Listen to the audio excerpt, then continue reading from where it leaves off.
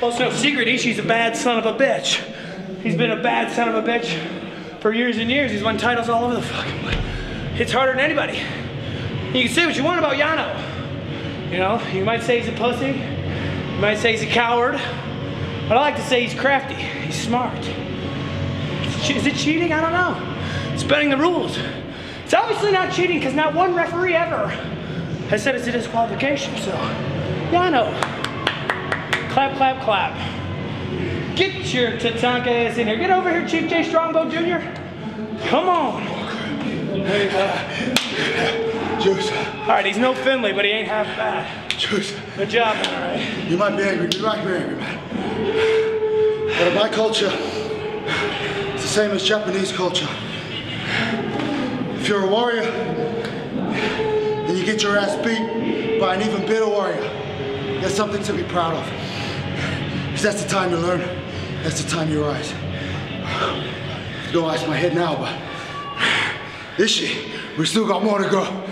Let's do it. Yeah, kudos. Kudos to the kid from New Zealand, huh? Kudos to the young lion from New Zealand. He's got the spirit. He wanted Ishii, not just a piece, he wanted the whole damn thing. Fortunately, I couldn't handle Yano. And at the end, Ishii was a little too much for young Henry, but I tell you what, kind of floating right now. But you know what's on the horizon? The 2018 New Japan Cup. Make sure you write that down. 2018 New Japan Cup. Good.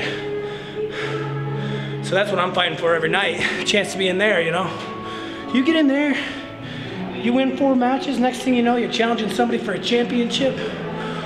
That US championship. Something about that US championship. Fought my ass off against Kenny Omega, he beat me. Then Jay White beat him. I can't believe it. I couldn't believe it. I still can't believe it. How did Jay White beat the best wrestler in the world besides Kazuchika Okada? How did he do that? I'll tell you what, he went to the dark side, didn't he? He wasn't the young little Kiwi kid with a little bitty mohawk and the pretty blue eyes that he wore. Oh, he was a switchblade. He went dark. Is that what Juice Robinson has to do? Does Juice Robinson have to go dark to get things done around here? Let me answer that for you. No, I ain't ever going dark. I'm always gonna walk out of Korakuen, Osaka, Sapporo, Nagoya, I don't give a damn.